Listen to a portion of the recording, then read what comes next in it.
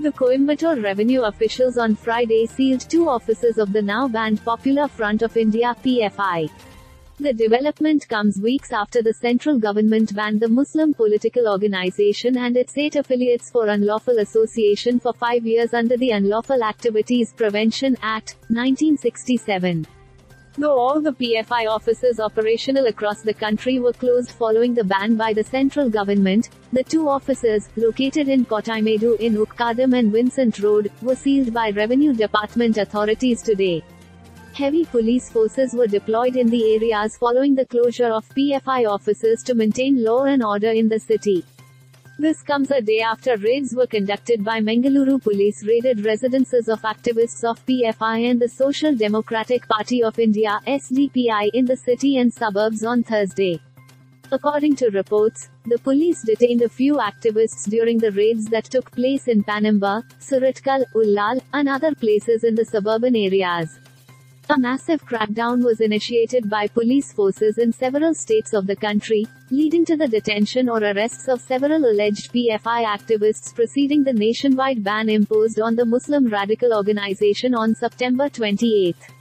Scores of PFI activists have been arrested and detained in states such as Karnataka, Maharashtra, Delhi, Uttar Pradesh, Tamil Nadu, Kerala and others.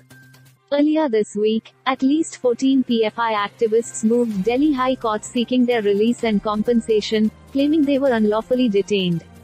The petitioners told HC that they were arrested from their respective homes on the night of September 27, when police personnel barged in and detained the activists without informing them or their families.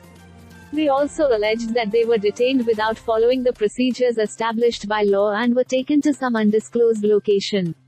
Apart from PFI, the government even imposed a 5-year ban on its affiliates, including Rehab India Foundation, RIF, Campus Front of India, CFI, All India Imams Council, AIIC, National Confederation of Human Rights Organization, NCHRO, National Women's Front, Junior Front, Empower India Foundation and Rehab Foundation Kerala.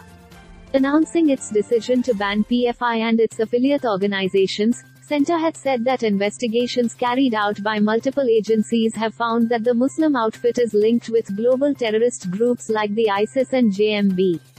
In an official notification, the government said that several Muslim fronts have been indulging in unlawful activities, which are prejudicial to the integrity, sovereignty and security of the country.